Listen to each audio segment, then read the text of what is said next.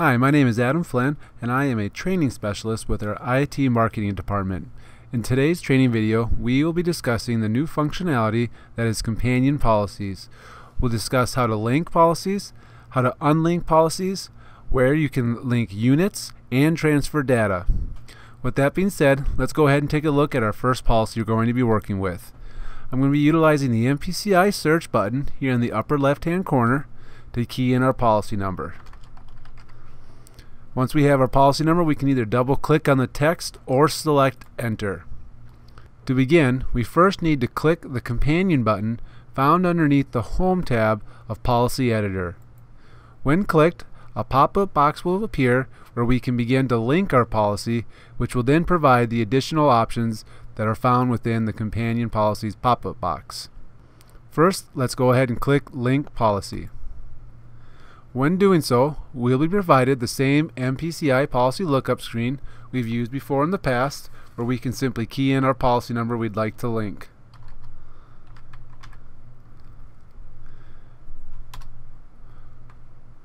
Once we've selected our policy, we'll be asked to add a note in regards to linking these two policies.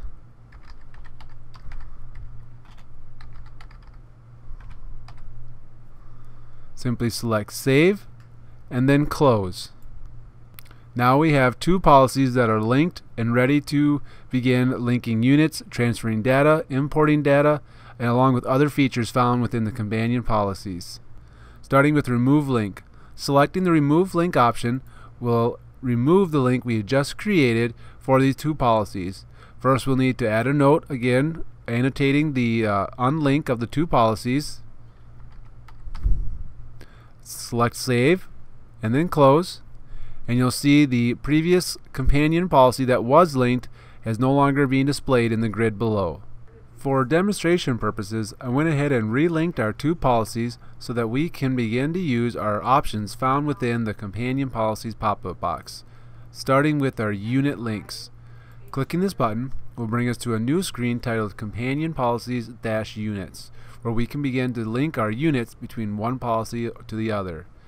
To begin, we first need to edit our unit link screen. Doing so will change that button to a commit, which we'll then use when we're done linking our units. Next, we'll need to go down to the bottom grid titled Unlinked Units.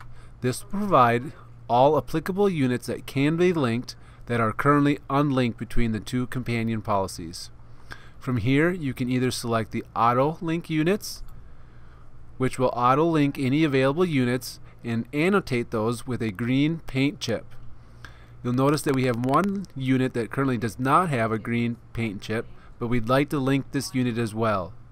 So in order to do this, we'll first need to select or highlight that unit and then manually link this unit. Again, you'll see we now have that link unit button available to us.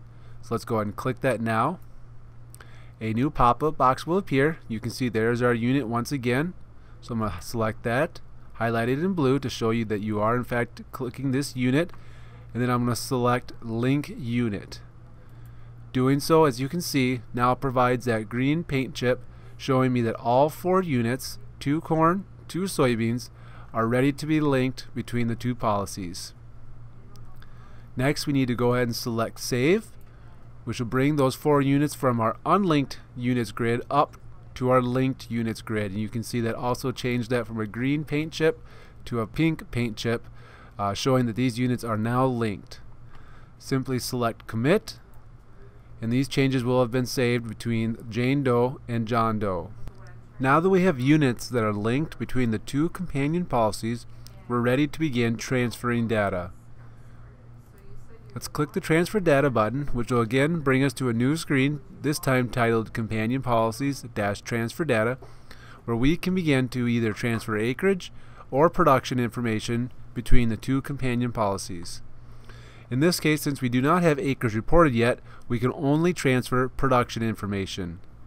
As you can see, all 4 units are currently selected to be transferred over from John Doe to Jane Doe.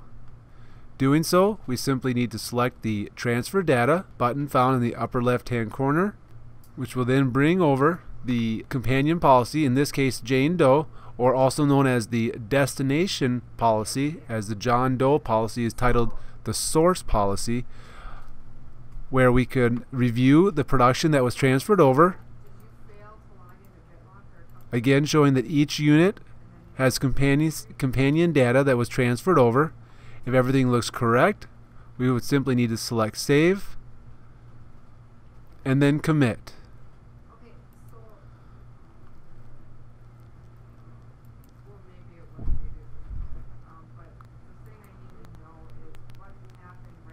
Once those changes have been saved, we are brought back to our John Doe policy, or in this case, the source policy.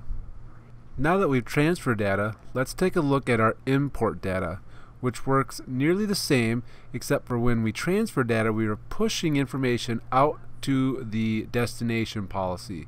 With the import data option, we are now bringing in information to our source policy.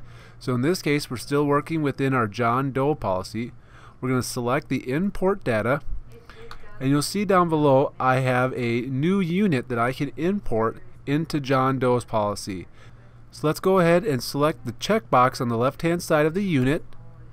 You'll see as we did that, the import data button became available to us. I do want to bring to your attention we also have the ability to transfer acreage or APH if we'd like to. In this case I don't want to because I know there is none since this is a new unit. So I'm just going to go ahead and select import data. It'll bring me to our new unit, which you can see is a slightly different text and is bold, just bringing to our attention which unit is new. If everything looks correct, again we'll simply select Save and then Commit. We'll go through the same commit process as before.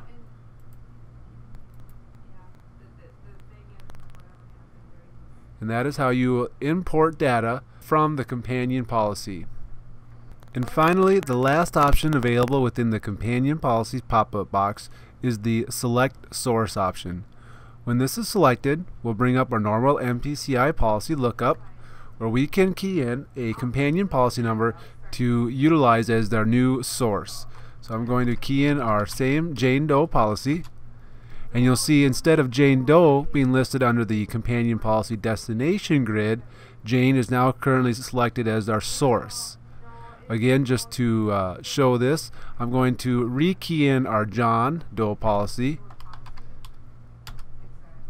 Now we see Jane Doe again listed under our destination grid, where John Doe is located under our source information. And to show the final functionality that was included in the companion policies project, I am actually going to leave the companion policies pop-up box that you see here, and we're going to go ahead and open up John Doe's policy for endorsement, and I'm going to make a small change. I'm actually just going to add a unit very quickly.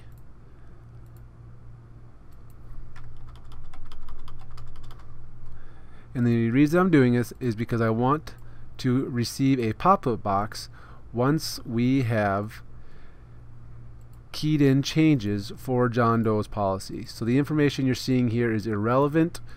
It is merely to change something on one companion policy in order to get this change to apply to the linked Jane Doe policy. So you saw I selected Save, and now I'm going to go ahead and hit Commit.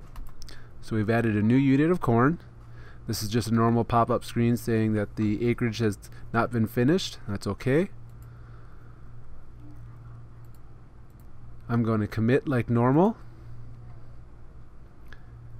But you'll now see this new pop-up box for any policy that's linked with another asking, do you want to transfer data to the companion policy? This pop-up box will only appear when a change has been made to one of the two linked policies. So if we hit yes, we'll be brought back to our normal companion policies pop-up box, where we would just select our transfer data button like before. We would follow the same directions we covered earlier on in the training webinar. And that completes the functionality for companion policies. I wanted to quickly just say thank you for taking some time to view the video. If you do have any additional questions, please feel free to contact your marketing rep or underwriter, or you can reach us at itmarketing@naoucountry.com. Thank you again, and have a great rest of the day.